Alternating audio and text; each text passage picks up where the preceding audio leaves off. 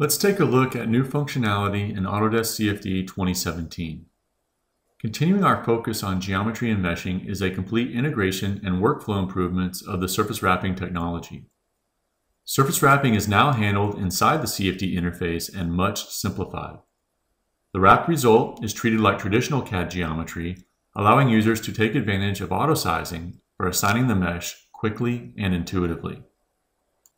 For this year, we added hydrostatic pressure, dehumidifier capabilities for the heat exchanger devices, and made many advancements with the distributed memory solver.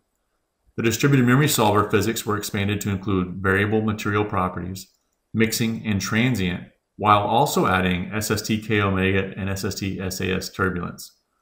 The scalable solver is now UI-driven and allows unlimited cores for one machine.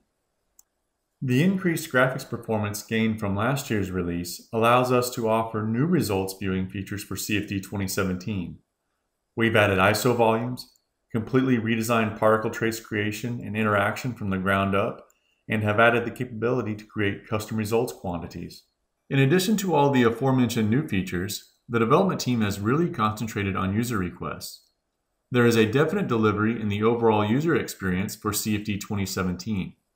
A list of some of the items added based on user feedback are seemingly simple items like a scaling ruler, an out-of-the-way coordinate triad, and enhanced cloning control, but also include more involved features such as being able to create, edit, and hide all results entities from the design study bar, thus eliminating the need for nested dialogues to perform results inspection tasks.